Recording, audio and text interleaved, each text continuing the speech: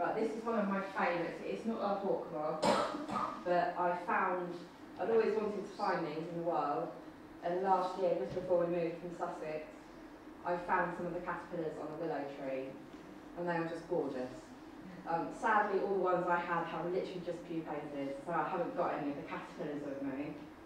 But it's a really common one.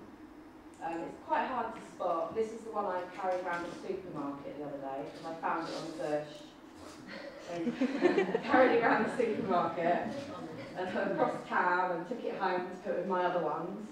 But yeah, it's a lovely moth. You've probably seen the moth if you've had a light on or something, it might have come to you. I don't know. But... And here's another picture of it with its wings open.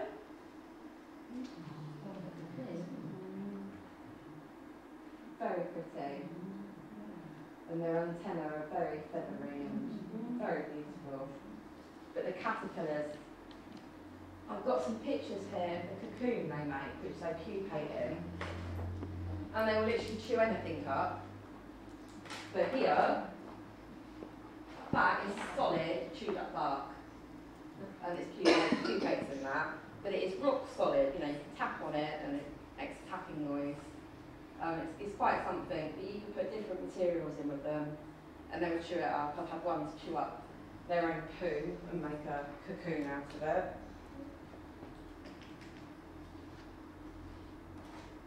And there's another picture.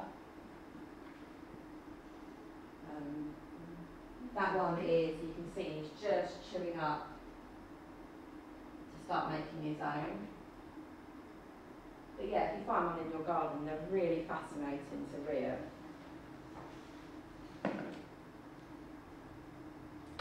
Here's another one that you might spot in your garden. It's not a hawkmoth, it's a rosy maple.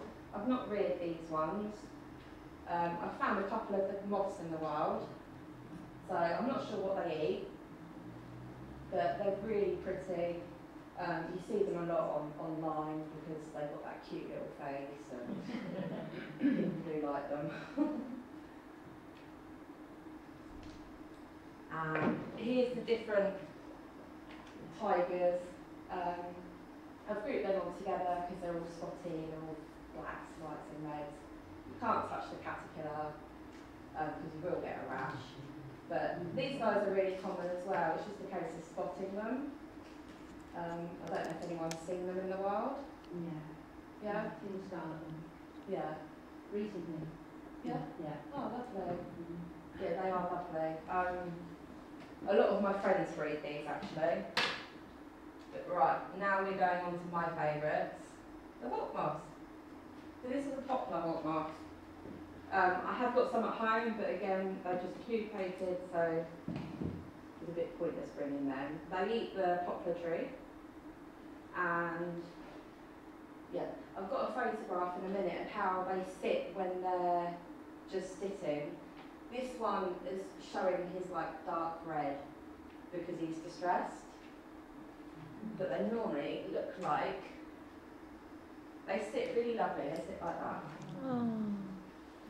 And it's a really nice shape, but if you know, you could focus on the start of him, he'd flash up his wings to show you the red. But it's a really nice moth.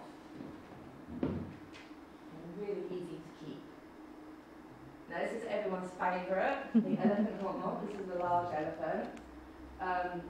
You find them on willow herb, which is a weed that you will see absolutely everywhere. If you look closely, you might find some elephant hawkmoths. So because the food plant is so readily found, it's an ideal one to breed at home, be released into the wild. Yeah, it's very beautiful though. And I think my mum once was sitting in her garden and she saw this snake crawling towards her because they get big. And it was actually an elephant hawkmoth caterpillar.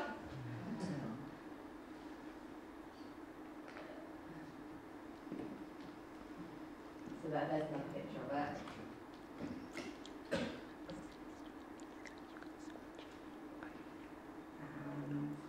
Here's the difference between small and large.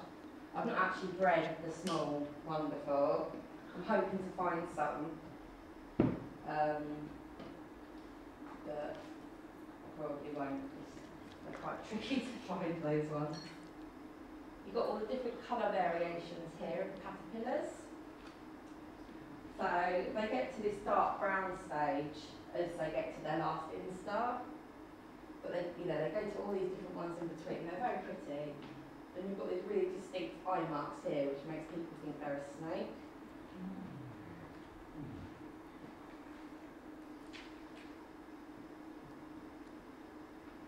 Here is the eyed hawkmoth. I've got his wings hidden in this one. You can't see his eye spots yet. But again, this is really commonly found.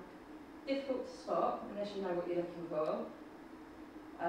They'll eat most different, most willows, because there's so many different types of willows. But they have like this bluish tail dip here. And they also get quite big.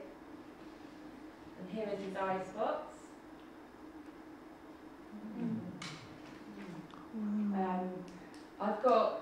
I have got a few in frames, but over on the table over there I have got some specimens of the wings. And the ones that are really red are actually a Chinese eyed hawkmoth. So they're slightly redder in colour instead of this pinky colour. And they're slightly larger than our one. Sadly, all my caterpillars of this died the other day from the virus, because this is another one of my favourites, because the colours the caterpillars go through on each instar, they're like a little rainbow, they're amazing.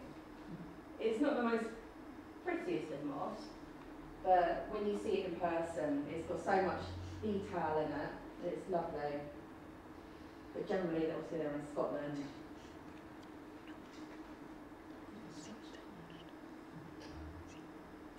And that's in the biz, just showing you that for the moment. Yeah, I think it's beautiful, but a lot of people just think, well, it's plain. I've not bred these ones yet, but I have got some on order to breed. This is a broad-bordered hawkmoth. Feeds on honeysuckle, and the adult also feeds on the honeysuckle. They actually start off, you see the wings are clear here. When they firstly close, which means when they come out of their pupa, their wings actually cover in grey scales, and that gradually comes off across the day to become this lovely clear colour.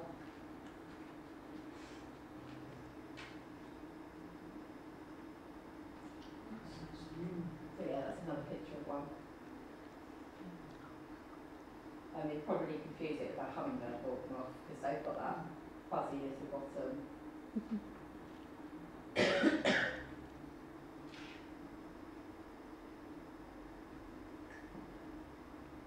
Right, this is a striped hawkmoth. I haven't bred these before, but I have got some on order to breed because I really like the look of the caterpillar.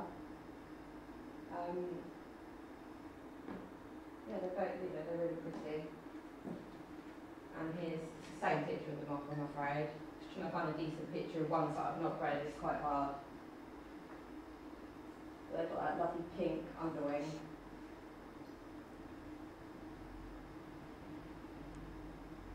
Here's the silver stripes. I've not bred that one yet either because it eats grapes. And I don't grow grapes in my garden, so. But they've also got those lovely eye spots. You can see it right there, can't you? No, I'm trying to. And again, here's another, it's the same picture, I'm afraid. But again, you've got that lovely pinky colour underneath. Now, this is the reason I started breeding moths. Oh no, not this one. This is one of the reasons why I absolutely adore this moth, and the caterpillar is my favourite, because it has this lovely purple and black and white, and this really beautiful, broad, black form here. You've probably had this in your garden. It's the largest one in England, the privet. Has anyone had one in their garden before? No? What are the stages, the length of stages between each, from caterpillar when they pupa and then into The moth. It all varies. Some of them, you know, can be 2 months, feeding, pupating, closing. I was saying some I've had where I thought the pupa has died. I've not thrown it away because I've learned to keep them now, and if they dry out, I keep them anyway. But one I had that appeared after 1.5 years, and I thought it was dead, so. And then how long if they're not eaten or killed, how long do the actual moths live? Most moths don't actually feed, so they literally die within a couple of days. They're alive to breed, and that's it. You've got some that do feed, and I think my death's heads feed. You can keep them alive for months if you can get them to feed, because they can be a bit funny. But yeah, it just depends really. But most of them don't actually eat, they have no mouth parts. Oh, right. And they don't live very long. No, it's quite sad. Once you breathe in them, they die the next day. But yeah, you can see the lovely pink on them here. It's very subtle, but they are, in person, they are just absolutely stunning. And they're very impressive. I think, if I pass that round, it's this one here. Many colours. So that's your crochet there. Yeah. That's quite small actually for a privet. That's the largest desk I've ever had. Yeah, there should be more in the frame, but I, as I say, moved recently and I got rid of all my dead stock, all my livestock to move, and I've just not got around to it yet. But it will eventually be filled with hawkmoths.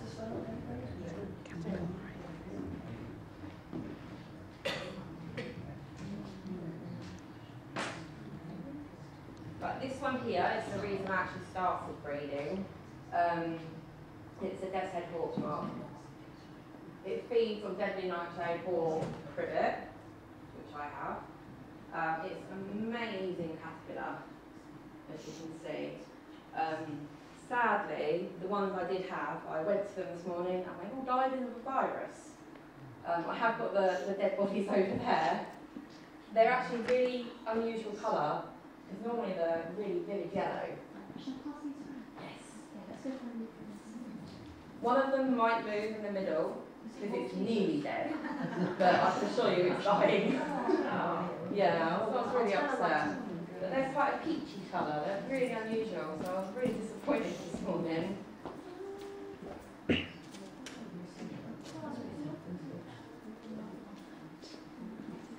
And that's just showing all the different pigments on the wings. They're almost sparkly, they're very pretty. And you can see the skull up here on the thorax. I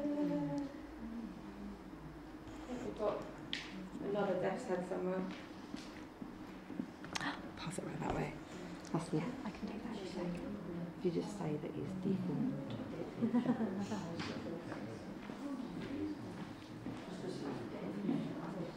Just so you know, the caterpillar of this actually gets to about that long. So, yeah, I was really upset about that. Yeah, that one's still a little bit alive. Oh, viruses are the bane of my life. I can have hundreds of caterpillars one day, and the next day they're all dead from the virus. It's brutal. It's very frustrating, especially when they're just ready to pupate. And you get to them, it's like, oh. This is actually the film that the death's head's from. I don't know if you all knew that. The guy that's in the film, Buffalo Bill, actually bears moths. You can see he's got other silk moths as well. But this is what made me want to breed them. And then when I saw the caterpillar as well, I was like, wow. And you can actually see, I just bought this because I find it interesting, how they made the image of the skull on the thorax for the film. And it was done by Sorell Matei, this image. I just thought that was really interesting because I never knew that until several years ago. So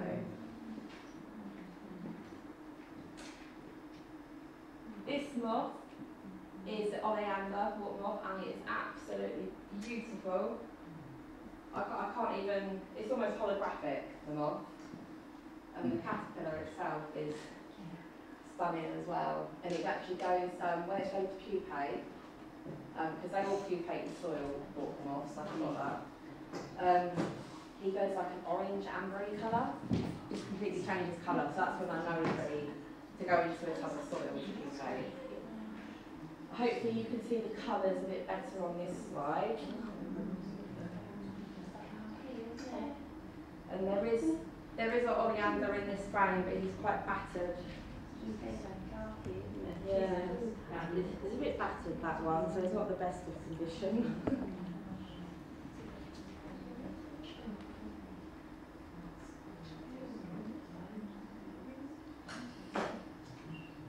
This one's really famous, probably all heard of it, the hummingbird hawkmoth. A lot of people think, they see their bud here, and they think they've got a little hummingbird flitting around. They are really quick. I've actually grabbing these by hand now. If I see a hawkmoth, I'm like, get it. So if you ever see me running around like a maniac trying to catch something, it's generally one of these guys. But I tend to always grab them. But they are lovely, and this is how they feed. I have got these guys at home. They literally all just pupated. So who knows, they'll be ready in about a month. But it's typical because I would have loved to have brought some of these guys.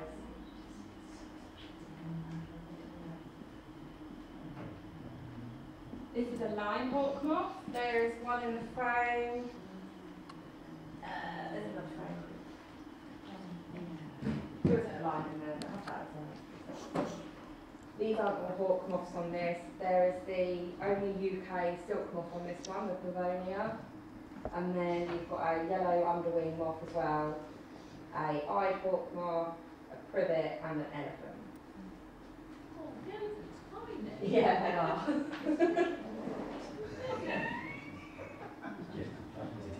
So this is the line. You get two colorations of the moth. The caterpillar is generally green. Again, when he's ready to pupate, they turn this funny colour. I don't even know how to explain the colour. It's like a purpley, pinky. It's odd. But there's a few pictures on some of the tables where you can see the different colour of the moths. Where is it? There. Past that round. You see like the pinky one and then the whitish one.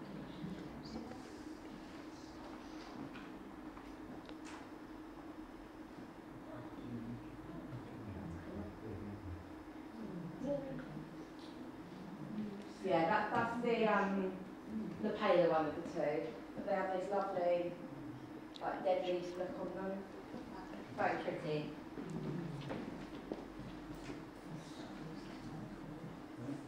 I'm very excited about this one because I've just ordered the eggs for this. This is native to England, but it's quite rare, and it is massive. I think it's in between the size of a death's head and a privet, but you know the caterpillar's lovely. It's quite similar looking to a privet because you've got the abdomen. But yeah, I'm really excited about that. I should have them soon. Again, I had these the other day, but they've all pupated. Absolutely gorgeous caterpillars. They have 4 different colours that they have, but they're just amazing to look at. Just before they pupate, they go really beautiful matte black with these really vibrant sunset colours on them. And they eat spurge, which of course is poisonous. I go for a lot of spurges, don't I, Mum? You should do.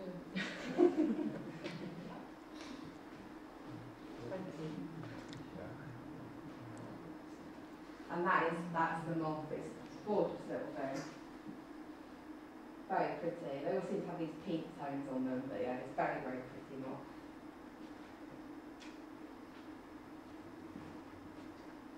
Another very similar one is the bed straw, which is, I call it the sticky bud plant. It's the one that as kids, you find it on the streets and you throw the plant on each other's backs. Still do that. But yeah, I've not found any of these guys yet. There's a hummingbird hawkmoth, they eat the sticky bug as well. Got to mention that bit. So yeah, if you ever find them, it's so easy to breed because sticky bugs everywhere.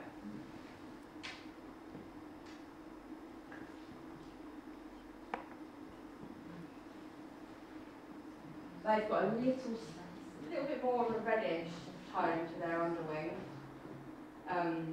Again, because I haven't bred them myself, I haven't got a better photograph of them with their wings out, and I haven't got any pinned yet, because I only tend to have them myself if I've bred them.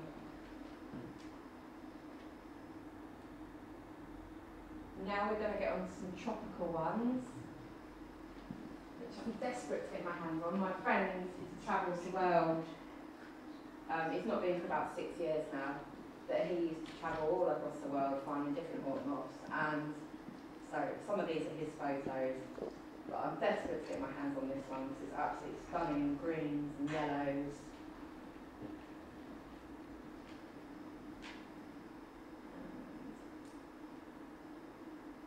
We've got this one as well, I think that's from Europe, the vine one. I don't know anyone that's had that one yet.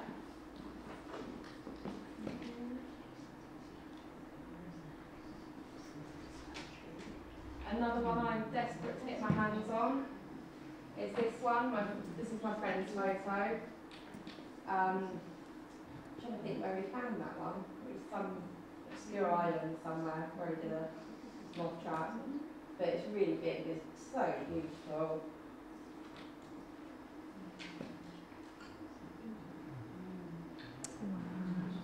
This is another one I'd like to get my hands on. This has got the blue and the pink. But again, I don't know anyone that's had that one yet. Not quite sure where that one's from actually.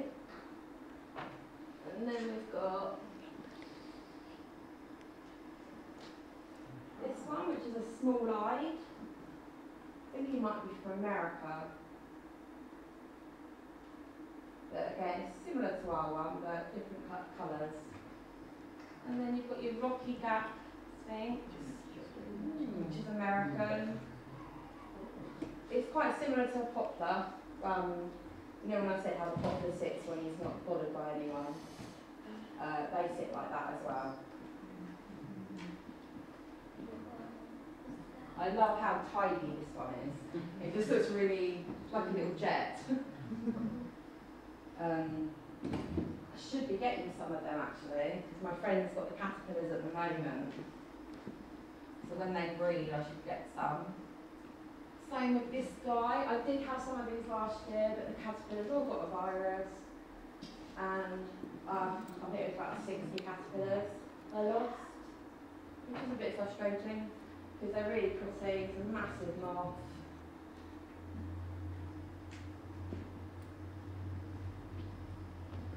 Another lovely one because he's so pale.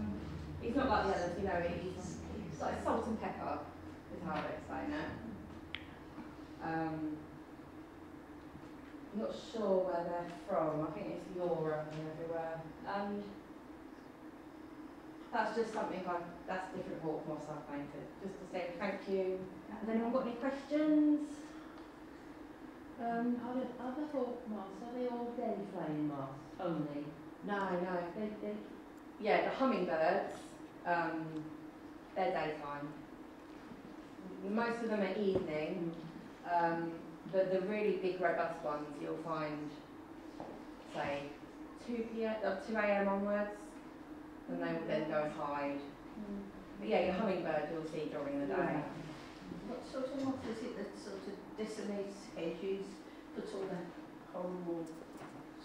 Oh gosh. I know we've got an ermine moth, Yeah.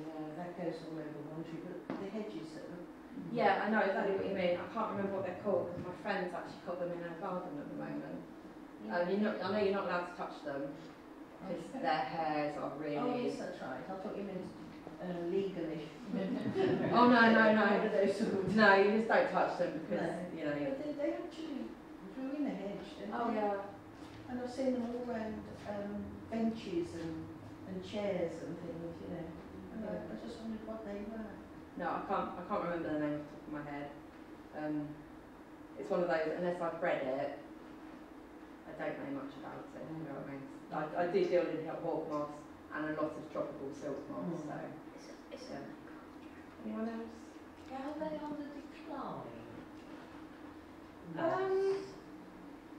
I'm going to say yes, because most insects are. You know, thinking what I've seen, how things have declined since I was a child. So yeah, but that's one of the reasons me and my friends breed them. You know, we're not only taxidermy the moths, but we do release them. I sell them online to a lot of schools, so they can breed them and release them. I've just started working at a school, and I'm going to suggest in the spring I can do that at that school as well, and then the kids can release them as well. So yeah, but yeah, it's very sad, but you know everything's on decline now. So yeah. Anyone else? Could you tell us some more about this fellow? Oh yes. Because I'm just so in love with him.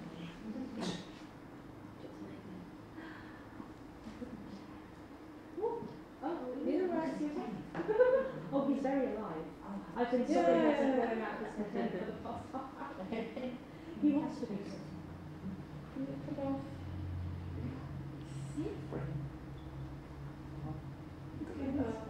This is a Chinese oak silk moth caterpillar. He's actually quite small, he's got a lot of growing. He looks so